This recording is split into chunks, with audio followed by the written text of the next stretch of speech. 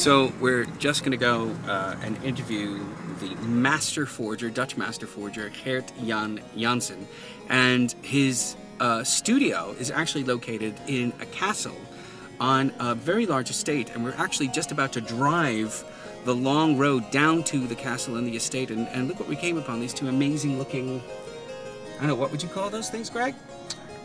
Things. I call them things, these two amazing looking things that indicate the entrance to the estate. So we're just going to go and do that. By the way, the voice that you're listening to is, that's Greg Kelly, and Greg is the editor of the show. It's just down this little road right over here. Well, it's beautiful, isn't it? Yeah. If you like beauty.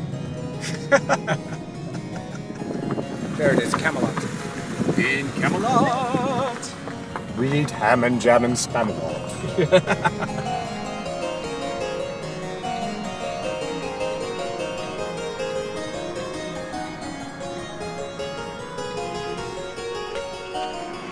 Are we at the right castle?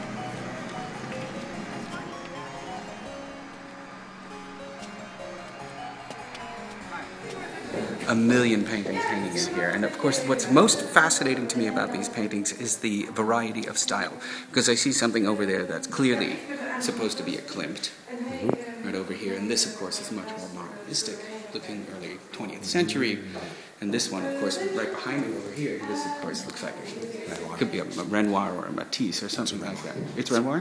This of course looks like a Renoir.